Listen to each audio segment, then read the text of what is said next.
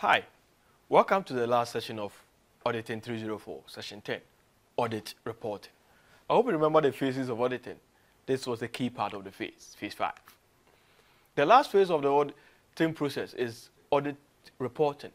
This phase requires the auditor to report findings and opinion on the financial statement. The audit report is effectively the means by which auditors communicate satisfaction of or dissatisfaction with their accounts to shareholders. This session seeks to expose students to the nature of audit reports and the types of audit reports.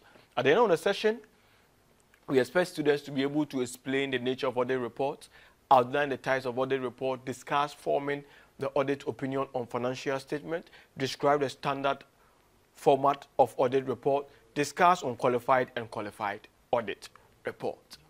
The session outline is as follows: audit reporting, types of audit report, basis of opinion, and format of audit report. Read Chapter 9 of the key recommended test, Audit and Assurance Services in Ghana by Bedi.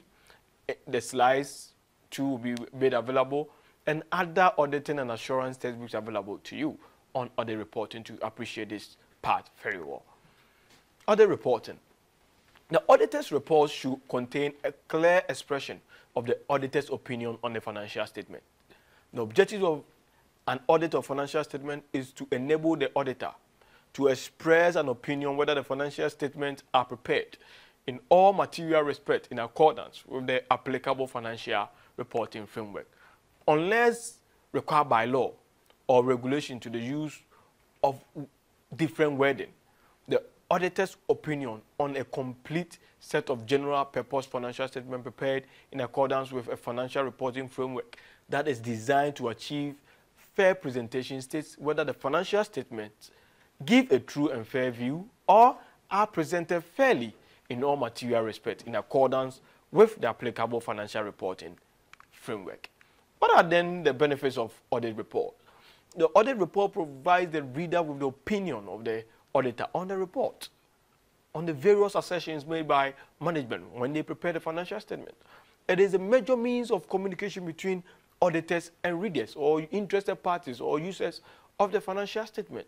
It also gives an indication that the financial statement has been audited, and it provides assurance to interested parties or stakeholders of the financial statement. There are types of audit reports, and we may want to look at them.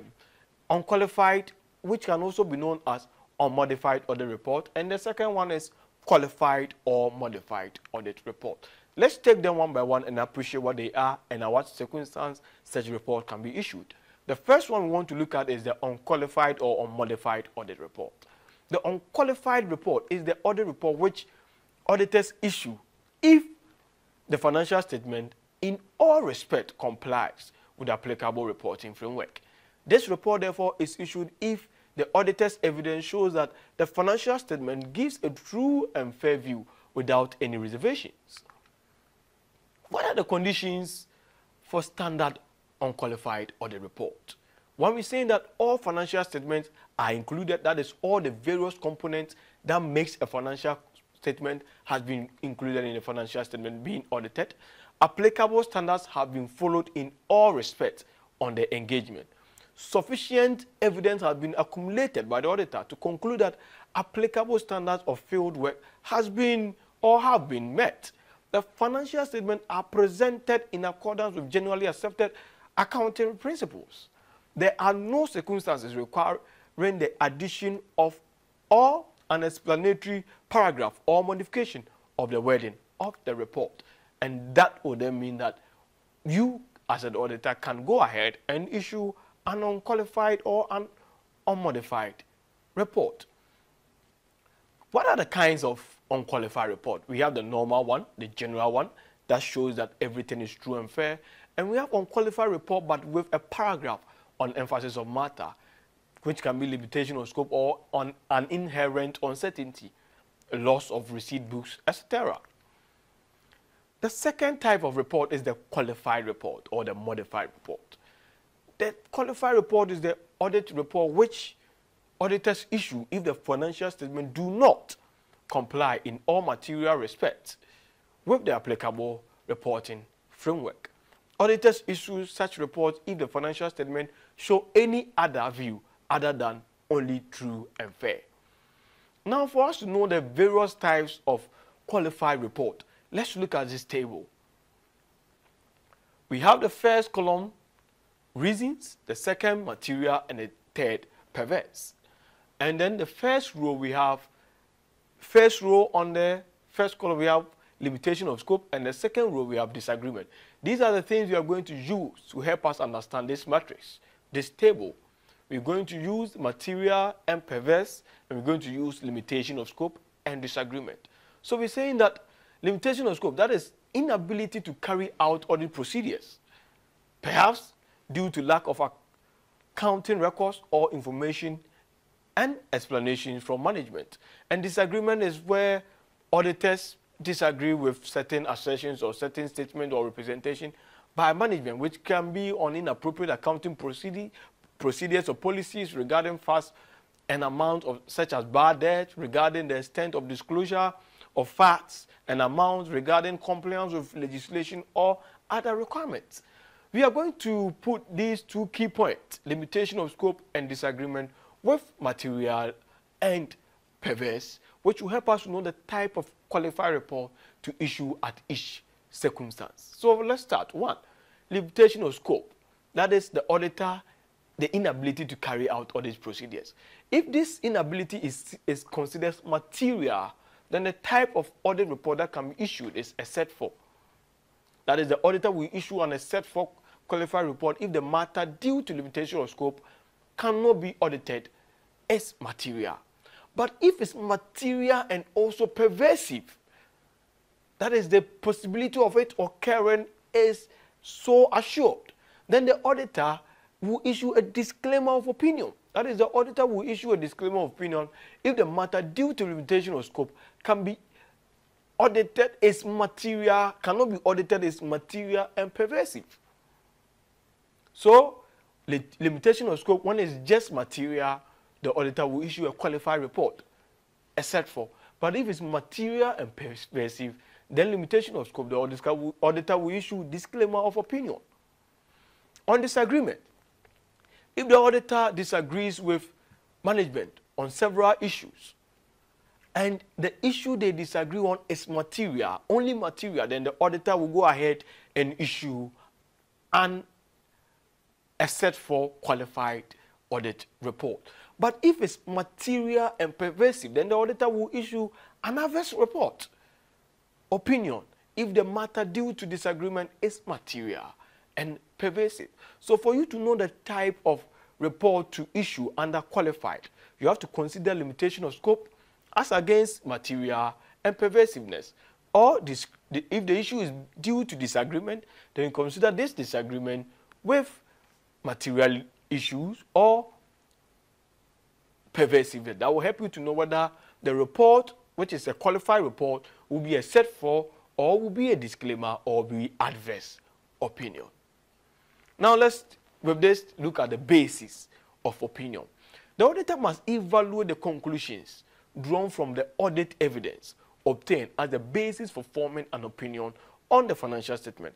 I hope you have not forgotten this. When we were discussing evidence, we were looking at sufficient and appropriate evidence, and that serves the basis for auditor's opinion. Whether the financial statement taken as a whole are free from material misstatement, whether the financial statement give a true and fair view or are presented fairly in all material respect in accordance with the applicable financial report framework, will depend on the evidence gathered. Compliance with reporting framework. The accounting policies selected and applied are consistent with the financial reporting framework and are appropriate in the circumstance. The accounting estimates made by management are reasonable in all circumstances. The information presented in the financial statement, including accounting policies, is relevant, reliable, and comparable, and understandable as well. The financial statement therefore provides sufficient disclosures to enable users to understand the effect of material transactions and events on the information conveyed in a financial statement.